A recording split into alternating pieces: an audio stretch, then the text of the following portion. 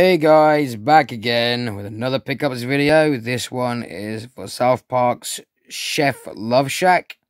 This is the value series case, but again, it's still a black label, guys, just reprinted. And I prefer to have the black label sides. That's why I pick them up like, guys.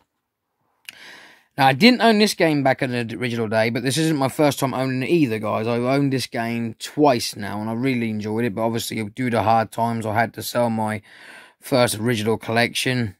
And that was, it hit me quite hard to do, guys. But anyone that collects games knows that at least once in their life, they've had to sell a game collection, if not once or twice.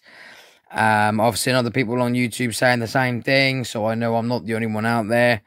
And I've had a library back in 2016 of nearly 400 PlayStation games, and I had to sell the entire lot, guys, to help out financial wise. And it weren't the fact that I had to regret the financial was, because I got the money I wanted from anyway. No one quarried that. It was the fact that it was a nice collection of games that was superiorly rare. I had them all, guys, in that collection. I had the original Gex, plus the other two Gexes from Gex, stuff like that. What was the other one? I think it was Gex, Deep Cover Gecko and stuff like that. And Gex 3D, but unfortunately I had to sell them. And I probably will I have always regretted it, guys, one buying them back. But anyway, this is one game in the collection I wanted to buy back. Now, inside, inlays in perfect condition. We've even got some bubble wrap in this one, guys. Ooh. Oh, cool. Dead or Alive 2, guys. Spirit of Speed. South Park Rally. Fur Fighters 3. That brings back memories. Dave Mirra Freestyle.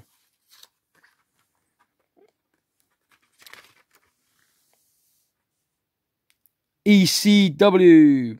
And ATV Power Quad Racing.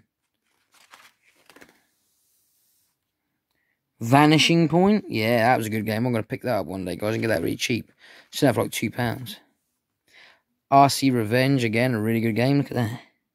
Awesome. 355 Ferrari Challenge, again a really good game. Turok.